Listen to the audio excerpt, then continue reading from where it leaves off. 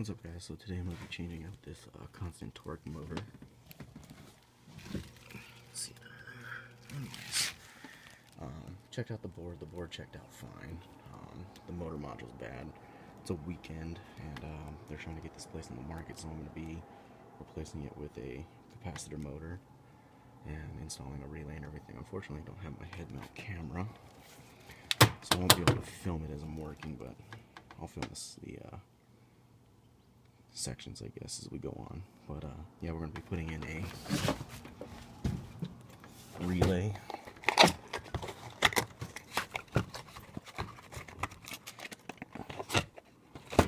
Anyways, we're going to be putting in this relay, back capacitor, and then our motor.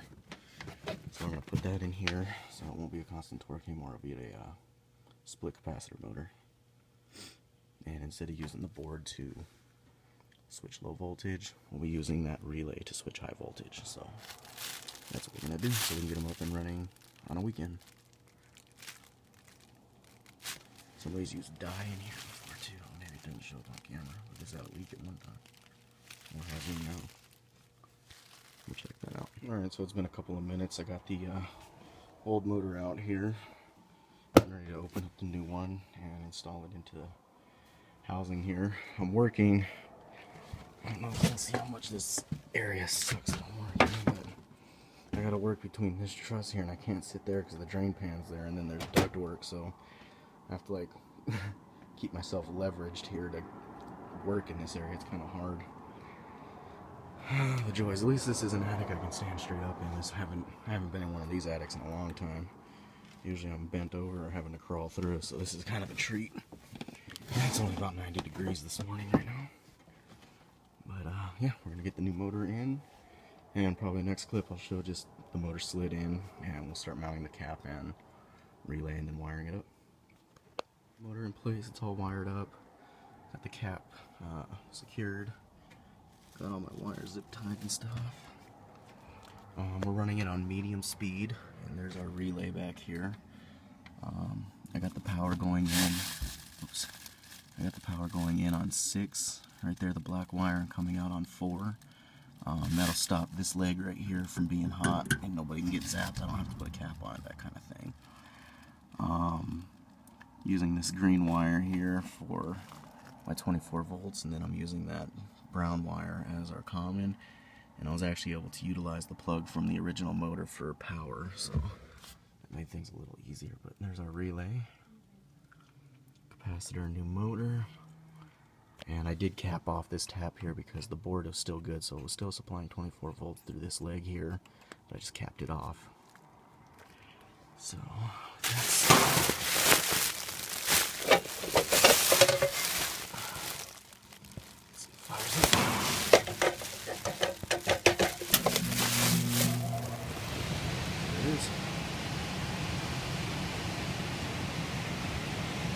that was a cool little retrofit. Haven't done one of those in a while. Gotta replace the constant torque here with this stupid module on. These always go out. They don't last. Just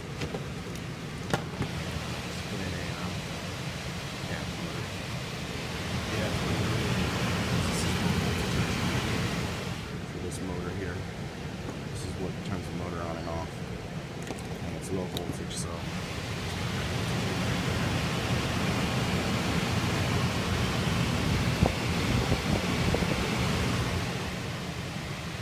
just button it up, check the amperage, check the cap.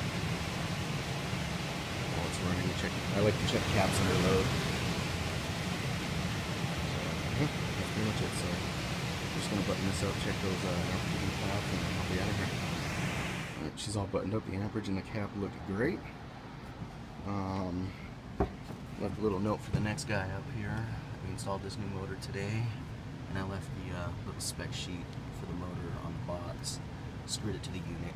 Just cut it off the box. That way they know what they're dealing with. Because I hate when I get to a retrofitted motor and I don't know what the amperage is, and I gotta pull it.